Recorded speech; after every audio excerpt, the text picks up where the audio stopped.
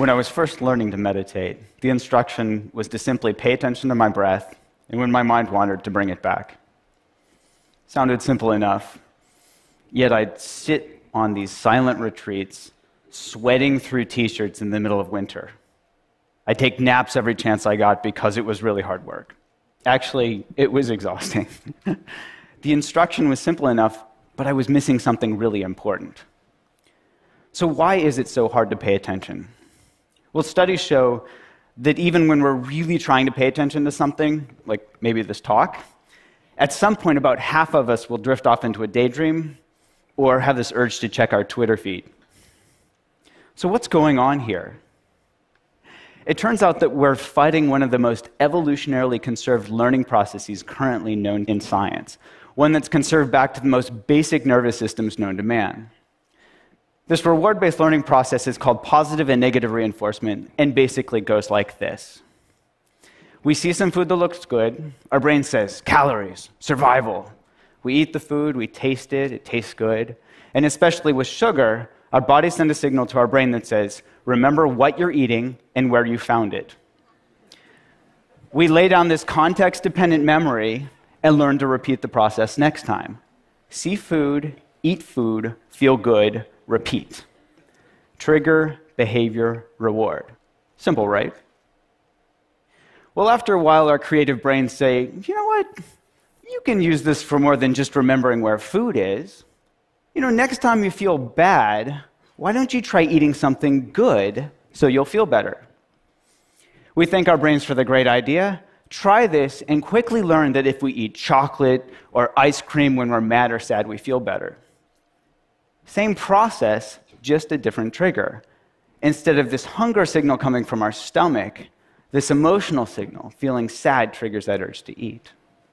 Maybe in our teenage years, we were a nerd at school, and we see those rebel kids outside smoking, we think, hey, I want to be cool, so we start smoking. The Marlboro Man wasn't a dork, and that was no accident. See cool, smoke to be cool, feel good. Repeat. Trigger, behavior, reward. And each time we do this, we learn to repeat the process, and it becomes a habit. So later, feeling stressed out triggers that urge to smoke a cigarette or to eat something sweet. Now with these same brain processes, we've gone from learning to survive to literally killing ourselves with these habits. Obesity and smoking are among the leading preventable causes of morbidity and mortality in the world. So back to my breath. What if instead of fighting our brains or trying to force ourselves to pay attention, we instead tapped into this natural reward-based learning process, but added a twist? What if instead we just got really curious about what was happening in our momentary experience? I'll give you an example. In my lab, we studied whether mindfulness training could help people quit smoking. Now, just like trying to force myself to pay attention to my breath, they could try to force themselves to quit smoking. And the majority of them had tried this before and failed, on average 6 times. Now, with mindfulness training, we dropped the bit about forcing and instead focused on being curious. In fact, we even told them to smoke. What? Yeah, we said, go ahead and smoke. Just be really curious about what it's like when you do. And what did they notice? Oh, here's an example from one of our smokers. She said, mindful smoking smells like stinky cheese and tastes like chemicals. Yuck.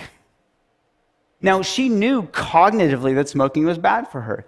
That's why she joined our program.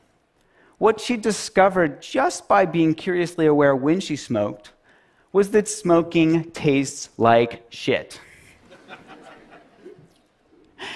Now, she moved from knowledge to wisdom. She moved from knowing in her head that smoking was bad for her to knowing it in her bones.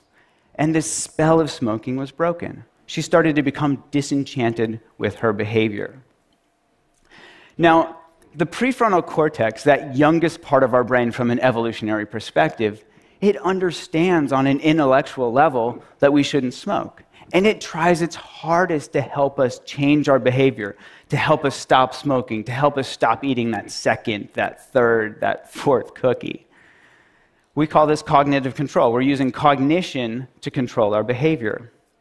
Unfortunately, this is also the first part of our brain that goes offline when we get stressed out. which isn't that helpful.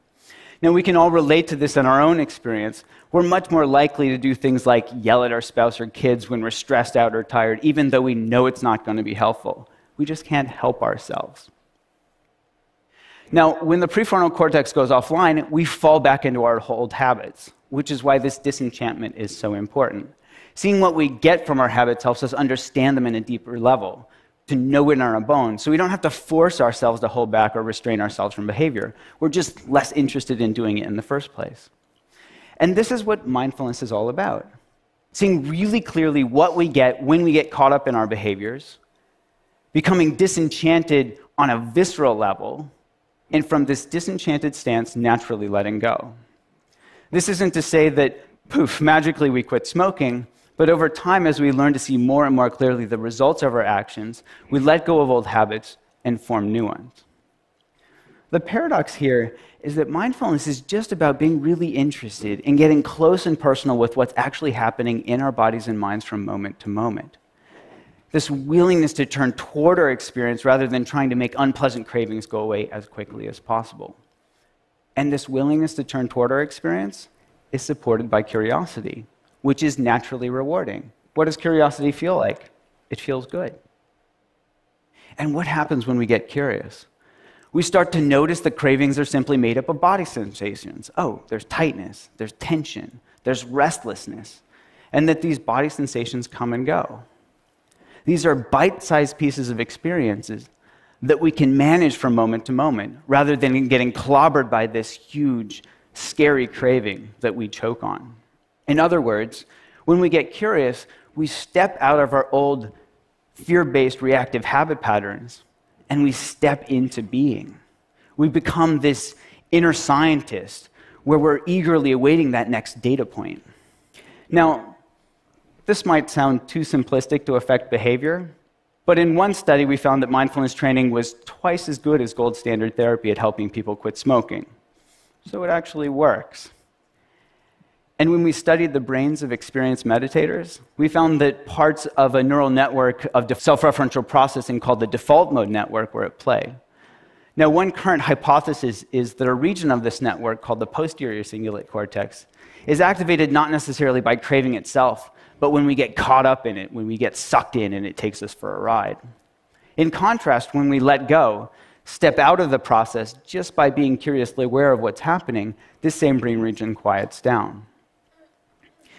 Now we're testing app and online-based mindfulness training programs that target these core mechanisms, and ironically, use the same technology that's driving us to distraction to help us step out of our unhealthy habit patterns of smoking, of stress eating, and other addictive behaviors.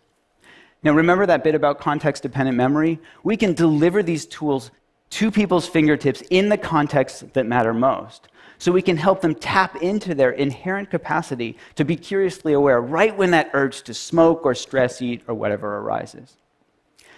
So if you don't smoke or stress eat, maybe the next time you feel this urge to check your email when you're bored or you're trying to distract yourself from work, or maybe to compulsively respond to that text message when you're driving, see if you can tap into this natural capacity. Just be curiously aware of what's happening in your body and mind in that moment.